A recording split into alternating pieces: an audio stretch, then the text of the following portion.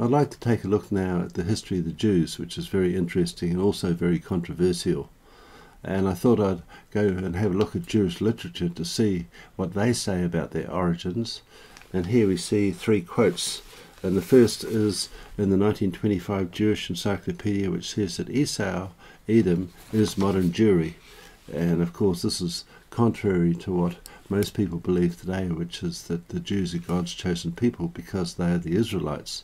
But here the Jewish literature is saying that they are actually from the tribe of Edom, not the tribe of Israel.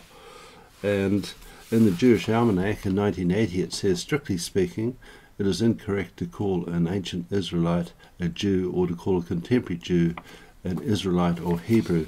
And that's because, truthfully speaking, they are not the Hebrews or Israelites, they are really the Edomites. And also we see here in the Encyclopedia Judaica that Edomite Jews began to call themselves Hebrews and Israelites in 1860.